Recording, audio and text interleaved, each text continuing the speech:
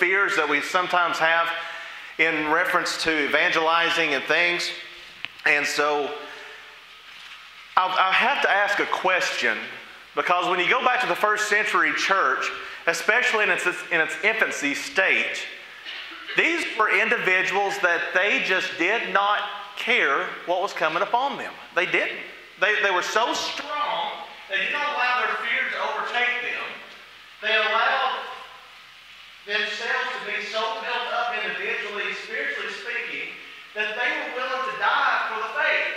They weren't allowing anything to get them down. And so I want to ask the question, what was the whole deal of how they were able to get over that and to be in the state that they were in? Well, it all goes back to Acts chapter 2. I want you to turn your Bibles there real quick with me. In Acts chapter 2, after the apostles, Peter basically being the lead spokesman in all this, preached that powerful sermon in that the things that you're hearing were not drunk.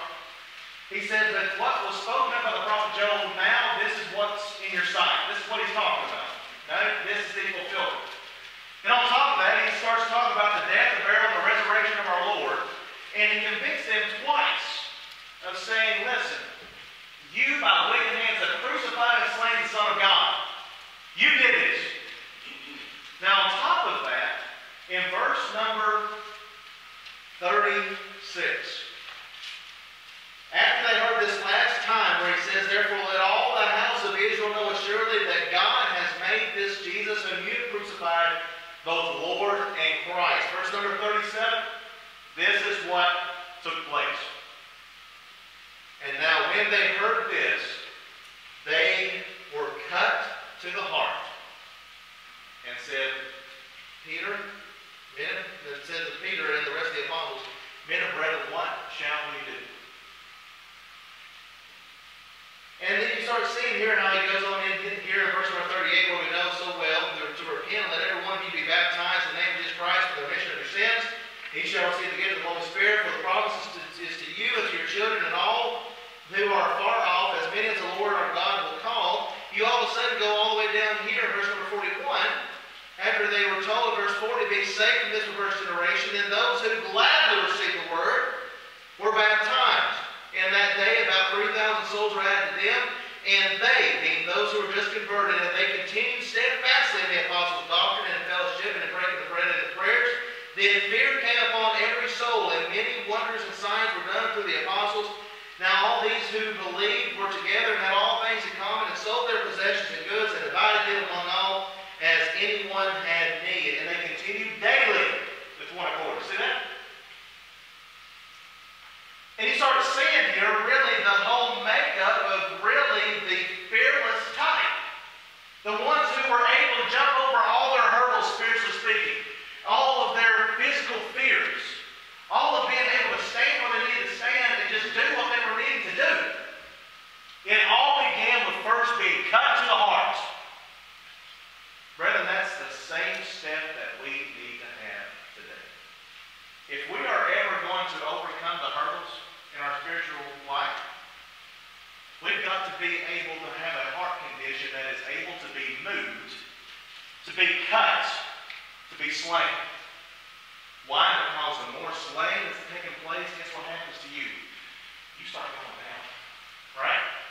And that's where we need to find ourselves. We need to find ourselves spiritually on our knees. Right? Until we find ourselves in the status of understanding our place, understanding that the decisions that we make are really not our decisions.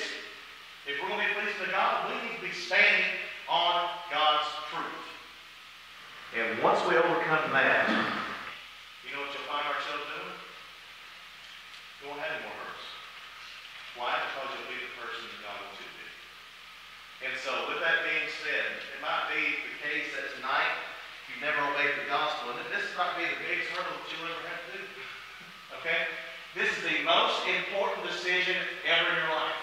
Right? So with that being said, are you ready and willing to take that leap? Are you ready to say, listen, I'm ready to step up.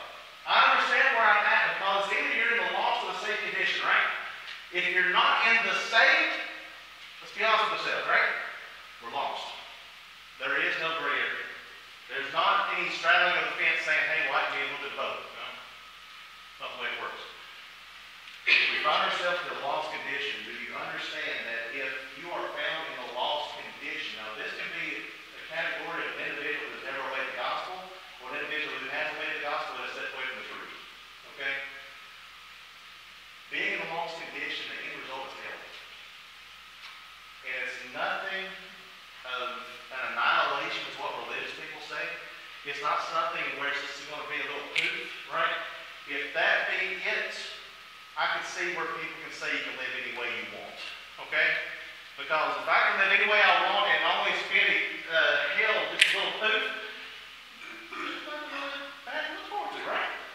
So let me tell you something. Whenever we talk here about hell, hell is however long heaven is. Matthew 25, verse 46, eternal life and eternal fire.